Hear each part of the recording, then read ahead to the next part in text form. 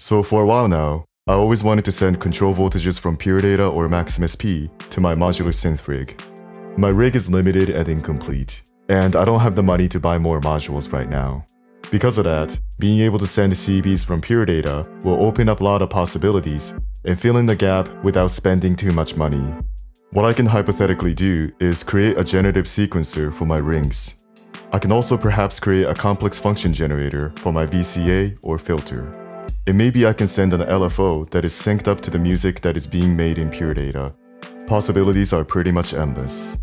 One way to send CBs from pure data is to use expert sleeper products, which I have heard great things about.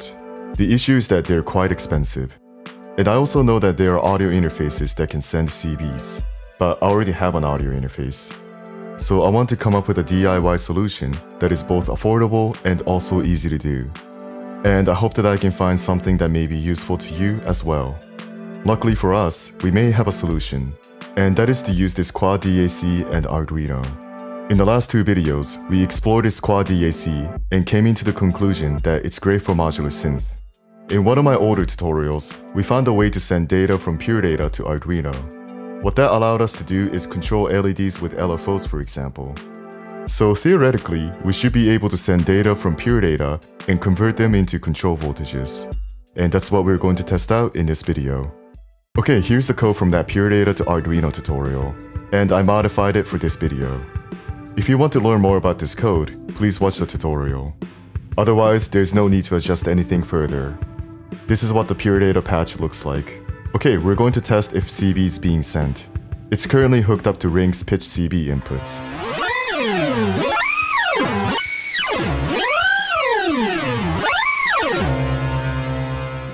Okay, I think the logical next step is to get musical pitch out of this voltage so that we can send pitch CB from a generative sequencer. I'll be using rings to test this out. Unfortunately, I don't have any other oscillators, but I'm confident that it'll work for the oscillators that you have. I'm going to refer to this 0 to 4095 as the pure data voltage. So it's equivalent to 0 to 5 volts in control voltage. Please make sure that the attenuator is set at 12 o'clock. Okay, here's the formula that will allow us to convert MIDI notes to control voltage value. But how did I get this formula? So I used my multimeter like how I did in this previous tutorial. And it looks like 4020 in pure data is equivalent to 5 volts. And because Eurorack has the 1 volt per octave standard, I can divide 4020 by 5 and get 804. So to go from 0 to 1 volt in CV, we go from 0 to 804 in pure data, and so on and so forth. Therefore, 804 divided by 12, because there are 12 semitones within an octave, we get 67. So each semitone is separated by 67 pure data voltage. Next, we need to have a starting point. As far as I know, 0 volt is not equivalent to a specific note.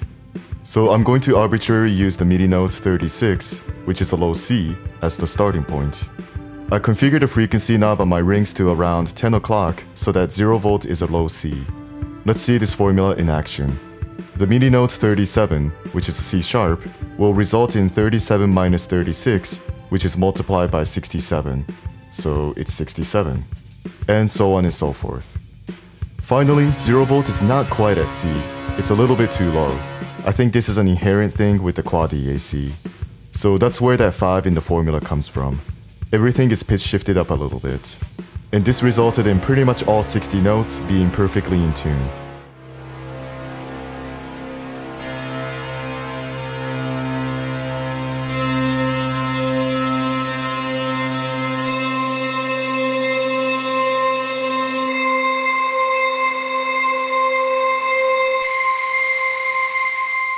The deviation is around 5 to 6 cents, like with this note for example. But most people can't hear the difference between a note that is perfect versus a note that is 5 cents higher.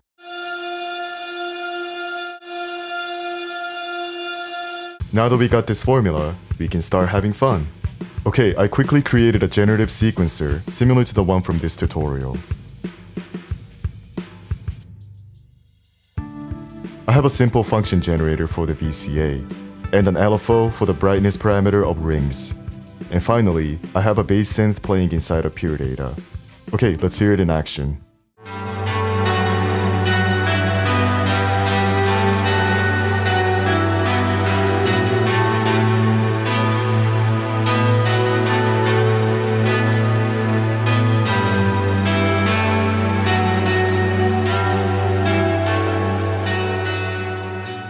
One important thing we need to test out is the latency. So I have a simple and short function generator, and it's connected to the gain of this white noise. And it's also being sent out as a CV for a VCA. The audio will come back to pure data via the ADC tilde object, and we'll record both sounds at the same time to see how much latency there is. So even with the default I/O setting, the latency is much lower than I expected. Let's try minimizing the latency with smaller I/O vector size, and you can decide if the latency is small enough. For me personally, this latency is definitely small enough for what I do. So what do you think? Is this something that you may be interested in trying out? As for what to do next, I'm thinking about designing an aluminum panel like I did with this controller and make a custom module using the Quad-DAC and Arduino. The HP size should end up being small. And I might actually make a video on it, so please subscribe if you're interested. We can also implement what we just did in Max for Live so that we can control modular synth inside of Ableton. I might make a video if there are enough demands, so please comment below if you would like to see a tutorial on that. Thank you so much for watching, and I hope this video was helpful. If you do end up trying this for yourself, please feel free to tag me on Instagram or Twitter. Have fun!